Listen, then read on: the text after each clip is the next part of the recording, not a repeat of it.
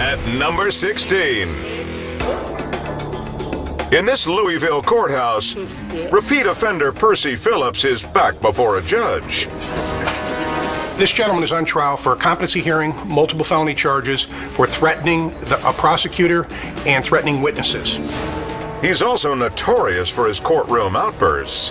That he doesn't know exactly what he'll do in certain situations in the courtroom. He thinks he just may explode. And when the prosecutor makes the case against him, Phillips lives up to his bad reputation. He threatened the police officer who testified against him. And black.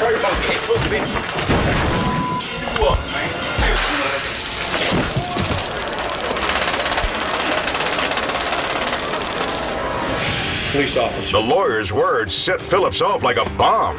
He blows over the 100-pound table. It was chaos at first. I mean, he was standing, screaming and yelling, and he was ready to fight. But a fast-acting deputy trumps his tantrum with 50,000 volts. He was froze. He went down just like a ton of bricks. The defendant is tased and confused, but still acts ready to rumble. Just relax. This latest courtroom eruption could land Phillips more time behind bars.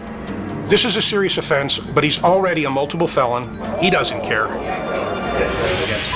Damn black. His dramatics may have been supercharged,